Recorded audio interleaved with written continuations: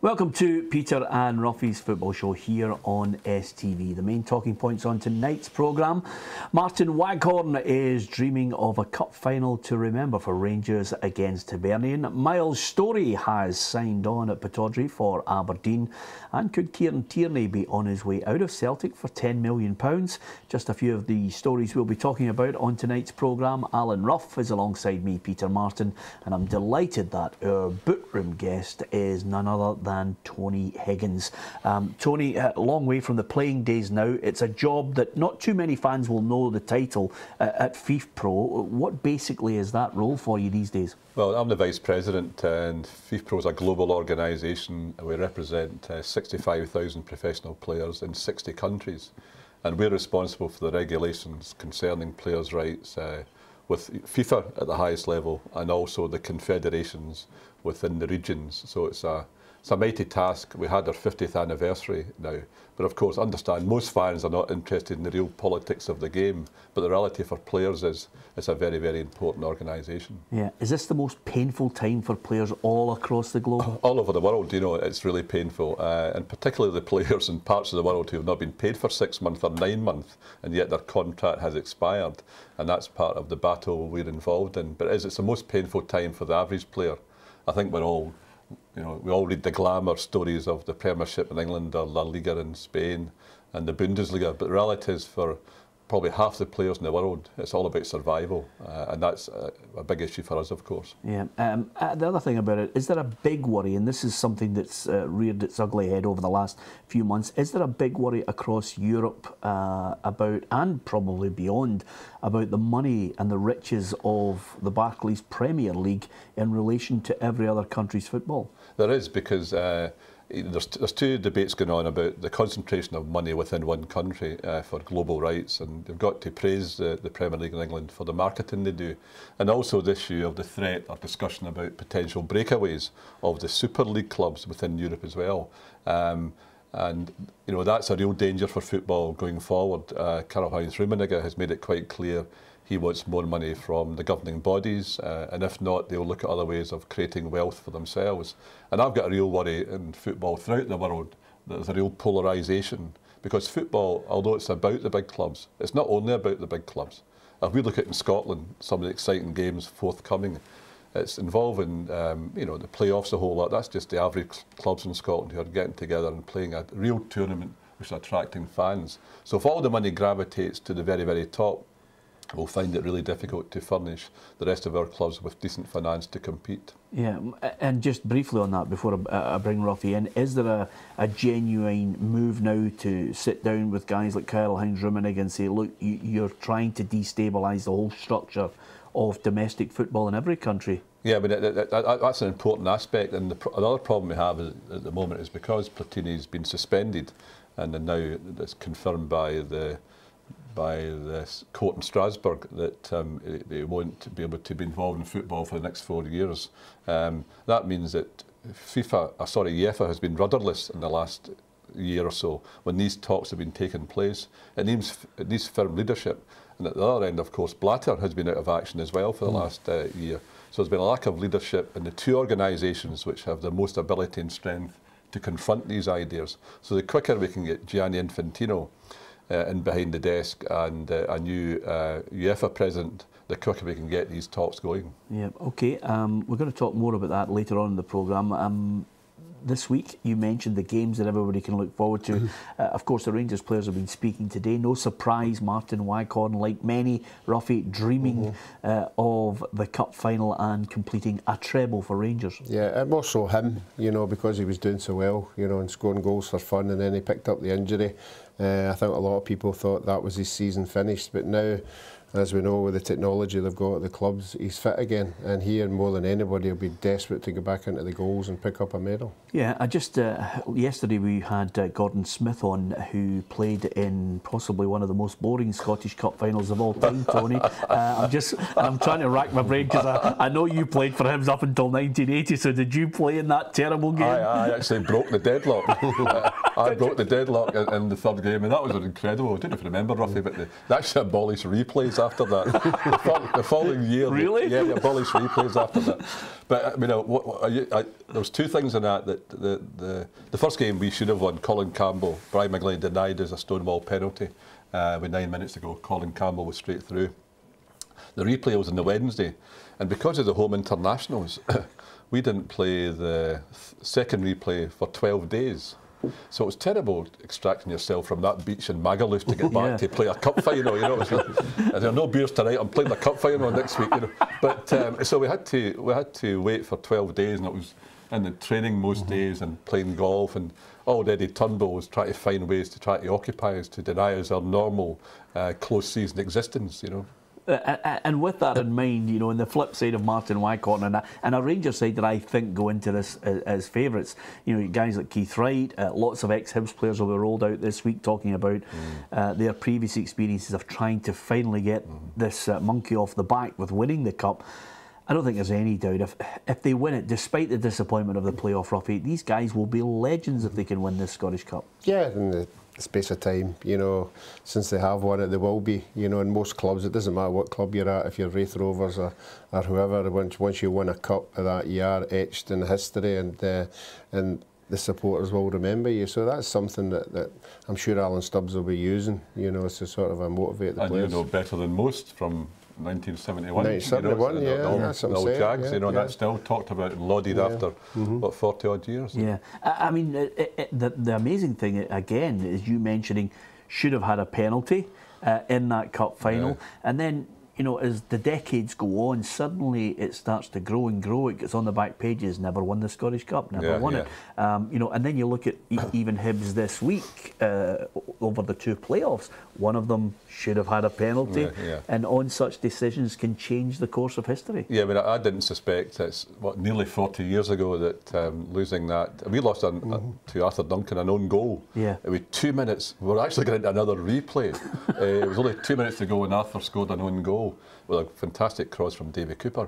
But of course, if you remember that squad then, with people like Jackie McNamara, my comrade, and Ali MacLeod and stuff like that, and we'd negotiated with Tom Hart, the chairman, that for every cup tie we played in, we get a half bonus, right? So we'd have been happy to draw. I mean, 10 replays that summer, then maybe won the cup at the beginning of August, you know. But so we get a half bonus for every draw we played in every cup tie. But of course, for Hibs fans, the silver lining, of course, would have been the victory itself. But we're 2 minutes from a third replay, and God knows when they would have played that game. Yeah, it's incredible. And again, this current generation, I mean, as a player yourself, Tony, how do you pick yourself up? How do these guys galvanise themselves enough now after all the disappointment of this season? Yeah, I mean, I've seen Hibs 7 or 8 times this year. And my big worry was always, although they had a sort of, in relative terms, a good squad at that level, were they fighting in too many fronts? Because they have to be up for so many big games. But I think in terms of preparation, that as of yesterday, Alan Stubbs and the staff there will lift the players, and I'm sure that come the final itself, they'll be motivated to do well. Hopefully they won't lose an early goal or something. It could change the dynamic of the game. But I think a week will be enough time, I think, because of the level of expectation at Easter Road, and also the event itself, that they'll be lifted and they'll be ready for the battle ahead. Yeah. Do you sense there's belief in them? Because, you know, speaking to Hibs fans 3 or 4 weeks ago, suddenly it was all there for the taking, and now as just slowly but surely chipped away at the confidence. Yeah, I mean, there's no doubt that is a problem that will prey in the back of some of the players' minds. That's why it's such an important responsibility on the coaching staff to really dispel those notions, because this is a unique event, you know, of course, and particularly for Hibs, they have the responsibility of history, where guys like me should have done it many years ago. It's your fault. I'm to blame as well. I'm part of the history of blame, you know, but so there's that expectation. But I think that Alan Stubbs is skilled enough and his staff to have the guys ready in preparation. And paradoxically, to win the cup, maybe missing, you know, another playoff game might assist them physically for dealing with the cup final. But of course, playing Rangers in Glasgow is always a big effort required. Yeah, I think that's the biggest thing, as Tony said. The players will go in believing that they can win. You know, obviously with the games they've had against Rangers, I think they've beaten them twice. You know, so that's not a fear. But the fear for me, as Tony touched on it briefly, is if Rangers score first, because then the heads will go down, then everything that's been happening in the last fortnight, you know, comes back to haunt you. So it's important to get off to a good start. Okay, we are going to talk more about the Scottish Cup final. We're going to talk playoffs as well coming up after the break, and we'll look into some of these back page stories about players coming and going, and we'll get two seasoned campaigners to stand them up or throw them out. Coming up after the break.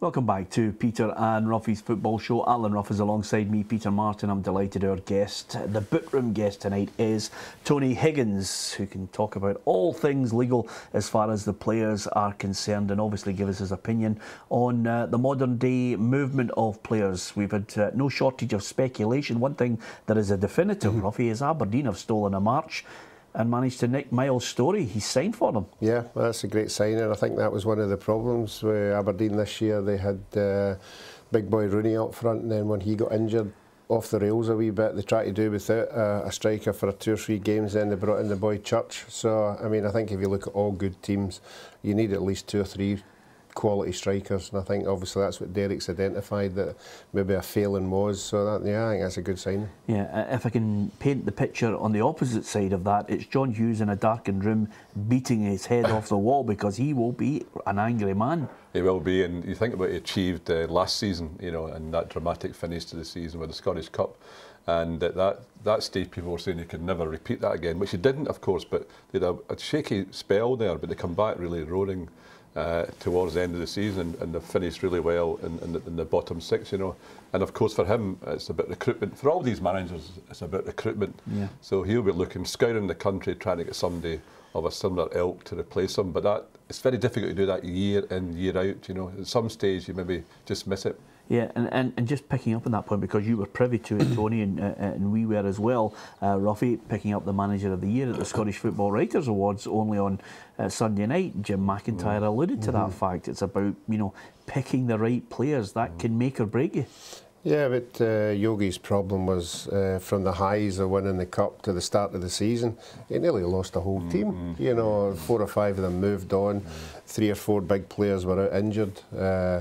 And he just struggled, you know, and obviously we all talk about budgets, and his budget isn't as strong as a lot of the clubs in the division, so he had to sort of abide his time until he got most of the players back that were injured. And as Tony said, they did galvanise a wee bit there at the end, but they were going through a terrible The other thing, Peter, they may be able to, on that reputation, you know, the fact is if you come to the Highlands and do well, you can move on to bigger clubs, earn more money, so that no doubt they probably use that as part of the recruitment, you know, for somebody, particularly the guys they bring up from England, to come and settle in the Highlands. So that might be something they could use, but it would be very, very difficult. Yeah, absolutely. And looking at some of the other players, I mean, I become a little bit cynical in the month of May heading into June, Tony, only due to the fact that, you know, we all need to fill television programmes and column inches in newspapers with speculation over certain players. But Joey Barton's gone on holiday to decide whether he's going to go Rangers or Burnley in the Premiership.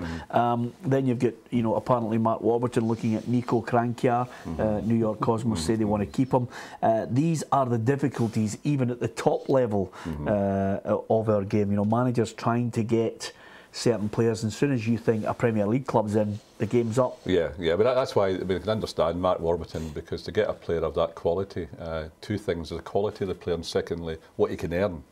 You know, you have to get in early, and of course I understand Mark flew to America to engage him at that stage, and what he's trying to do is he can't compete anywhere near the money of the Premier League, but through enthusiasm and talking about the glories of the club, the potential glories of the club, the size of it, the participation in Europe potentially, all these things, they're hoping that somebody who's earned phenomenal money throughout their career might say, well, I'll try a couple of years up here.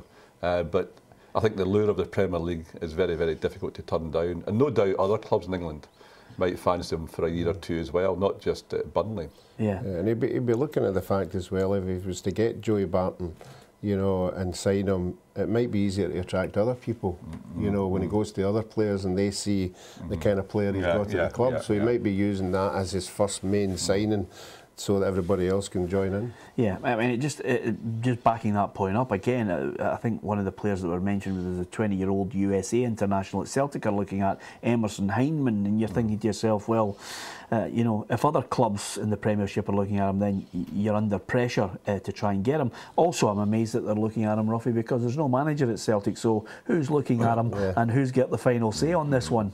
Yeah, well, that's a big question, you know, and it's a question we've all been asking, who has been bringing some of these players in. So maybe there's somebody in there who's got a wee steal on the new manager. I have to say, Ruffy,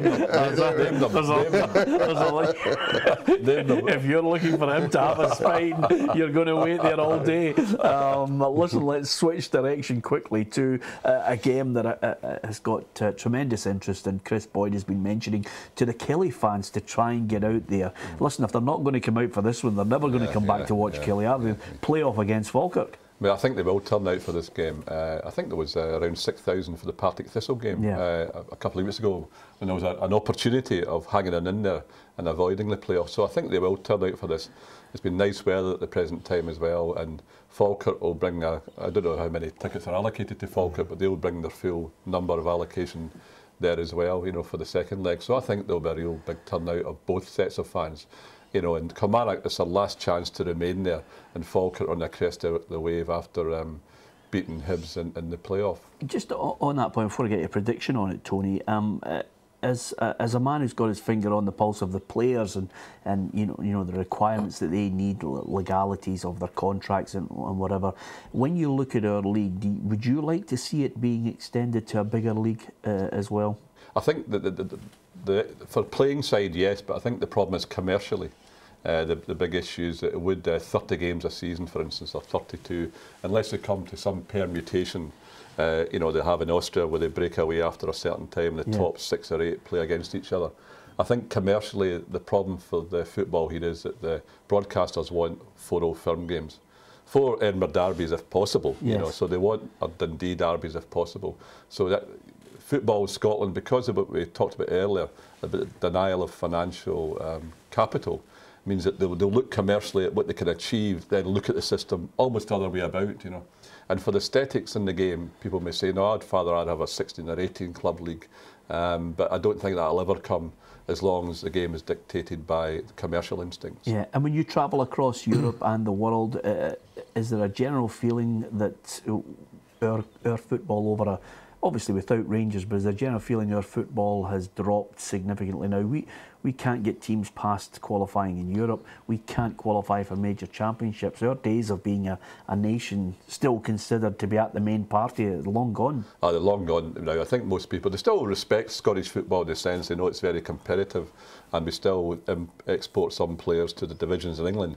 But I think in terms of status, it's not what it was, because correspondingly, we're not achieving international level as well, and of course that brings the perception down as well. But this is not dissimilar to many other countries in Europe, because all the money is gravitating to different areas, and other leagues are becoming disempowered. That's why you see in many countries that they'll change the league to any format if they can get a decent commercial sponsor, because unless they get that sponsorship, they can't even keep their half-decent players in the country. Yeah, and of course in Europe, you mentioned something to us before we come on here. Here's a story with Kieran Tierney. He's only had one season, and already we've got a situation where you're saying Man City, Arsenal, all having a look at him, potentially £10 million. That boy needs another 2 or 3 years here. In my view, I don't know how you see that. Yeah, I mean, I always take the view that, you know, people will occasionally ask me about certain players when I'm travelling, and I'm no scout, but I will say there's a guy playing there or playing there, here or there. But I think that around 150 first team games, you know, is really that you can establish yourself then as a first team player, and I think that's important for young players to understand that. Of course, the motivation, if Arsenal come for a year, Manchester United, it's very, very difficult to turn that down. But you go there away down the pecking order, you know, and you might never get to near the first team. Well, I think if you stay at a top club in Scotland and play 150 games and establish yourself, you go there with the mentality of a first team player. You might not walk straight into the side, but you go there being prepared to be part of the squad. We've seen that with Andrew Robertson, you know. Yeah, absolutely. And of course, in your day, the good thing about you and Tony is you got a good 300 games under your belt before you had to sign another extension. Yeah, I remember him coming in one morning. He said, I heard Real Madrid's interested in me, but I'm quite happy here. Yeah, absolutely. Or is there any chance, Robbie, you could drive me to the airport to get me out of here and away from Berthiaud? Absolutely magnificent. Okay, give me your prediction, Falkirk or Kilmarnock over the two legs? I think because of the momentum and the spirit in the Falkirk squad, I think it may go to penalties, but I think they'll edge it over the two legs. Yeah, Ruffy? Yeah, I think Falkirk as well. There's too many things happening behind the scenes at Kilmarnock for any success to happen there, I think. Okay, listen, we could have made another 5 programmes with Tony on his wealth of knowledge. In fact, look out in the summer for another football special when we get into the meat and bones of Tony's playing career as well. But for now, stay with us all through the week. We will continue the build-up to the Scottish Cup final, and of course, we will also discuss the playoffs in depth and get the predictions and the reactions from our other guests. Thanks for watching tonight.